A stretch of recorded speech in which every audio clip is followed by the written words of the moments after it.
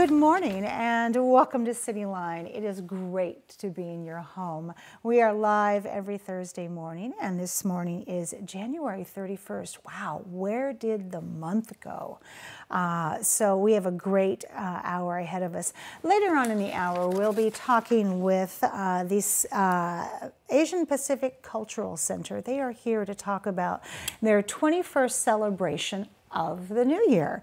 And this year they are celebrating one of my favorite places to visit, and that's Hawaii. So you definitely want to hang around for that segment. Tacoma Art Museum is here. Rock is here to talk about some of the new exhibits that they have, and especially the Benaroya exhibit and their connection with glass, so you don't want to miss that. It's been a while since we've had Rock on, so it'll be good to see him again. And then Tacoma Little Theater is here to talk about their main stage production of A Doll's House. So you definitely want to hang out for that. Miss Annie will give us a taste of her character called Nora. And then with me right now are three people that I have just grown to love and enjoy.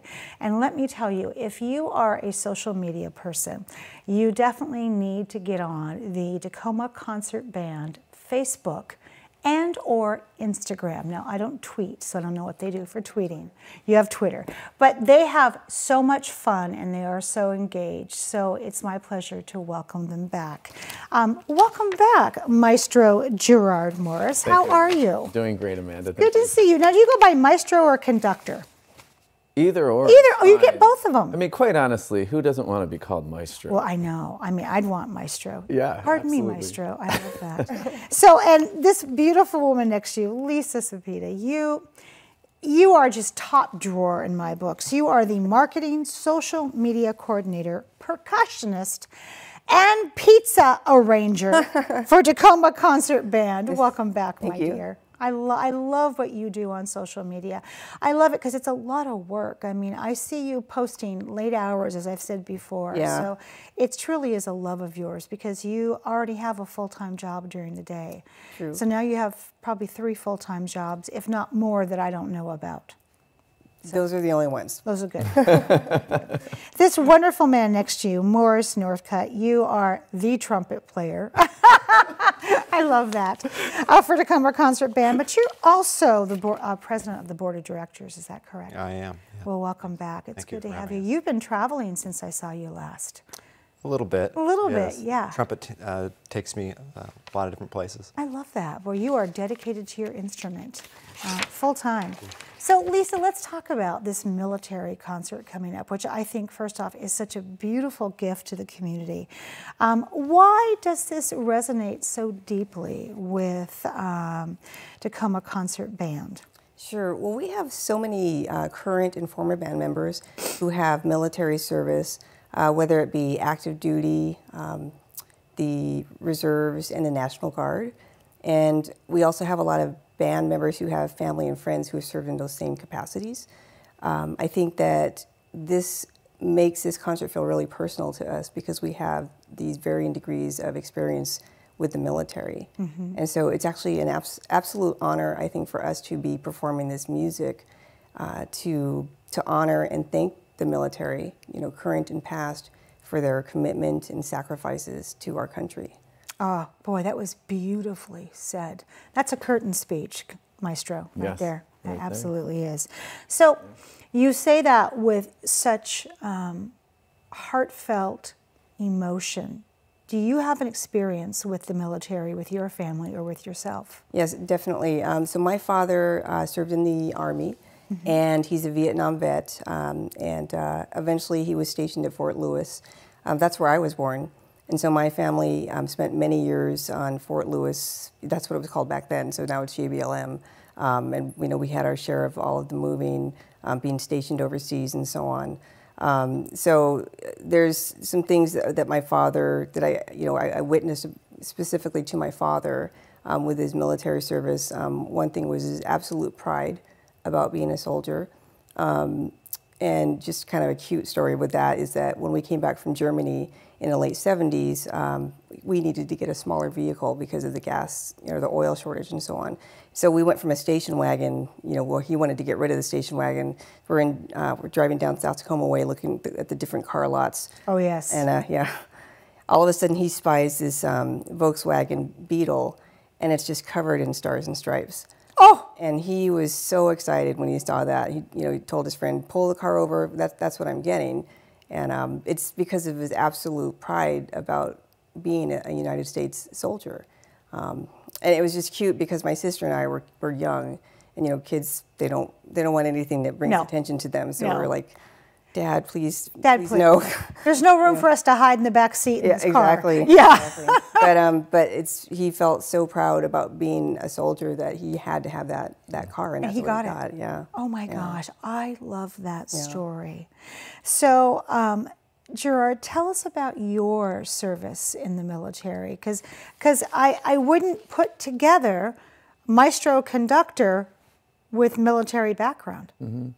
Yeah, I enlisted when I was 22, and I served for one tour in the United States Marine Corps.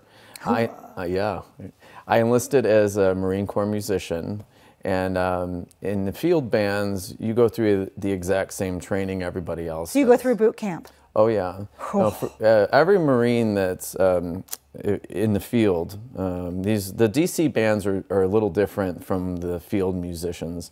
All the field musicians, you are first and foremost a rifleman. And so you go through boot camp, you go through combat training, you are then stationed somewhere across the United States or abroad, and then you have a combat mission, depending on which unit you're in. So I was fortunate to be stationed in Hawaii for 3 years, which was perfect. Oh, well, there we go. So I was making lots of friends in the green room here. Yes. And it was really a wonderful place to be. We were trained in rear security for the General of the Pacific while I was stationed out there. But while I was doing my Marine Corps duties, I was also playing in the Marine Forces Pacific Band on Oahu. I love that. Boy, I'll tell you what, my dad was a pilot in the Air Force, stationed at McChord Air Force Base when it was called McChord Air Force Base. And I grew up a military brat, not a term they use anymore, but military bands, marching bands, brass bands, men in uniform will make me cry every single time. So I have a deep respect for those bands as they come marching through, knowing that they're also soldiers at heart. So Morris, let's talk about your involvement, because when I think about the trumpet, I think about taps, it goes to military. Sure. So I'm going to let you take it from there. Well, I've had plenty of opportunities to share in that, and playing taps and playing the national anthem for military and for, Gold Star, and for vets, memorial services and whatnot. And it's always the most moving experience, pretty much of any kind of playing I do. It's the most moving, it's the most touching, and I often have folks come up to me and with tears in their eyes to say that it moved them, and yeah, so it's a wonderful experience. My personal connection with military is my father was in the Army. My uncle was in Vietnam. My brother was in the Marine Corps as well. So it's very personal, and I'm excited to honor the military. Well, I am just delighted that your organization has picked up this mantle and is doing this, given how much JBLM is a part of our heart, our soul, the fabric of our lives. I mean, this is huge for us, and it's time that we celebrate this. And what a better way than looking at Sousa marches and some other recognizable tunes, which, Maestro, what will we hear at the concert? What are you going to lay out for us? Yeah, there's some very traditional military music, which I love, right? And who doesn't want to hear a great march? That's right. But we're also performing some pieces that are lesser known. There's a wonderful piece based on the national anthem, the Star-Spangled Banner, that Carolyn Bremer wrote, called Early Light. Mm-hmm. And this is her reflection of being at baseball games when she was young. And so it's a wonderful piece. There's also the Morton Gould's American Salute, which quite a few people know is based on Johnny Comes Marching Home. One of my favorite pieces on the program is the Mark Camphouse Symphonic Prelude, The Cemetery at Colville-sur-Mer. Oh. This piece is a representation of his experience when he was at the cemetery overlooking the beaches at Colville-sur-Mer, where so many people lost their lives in World War II.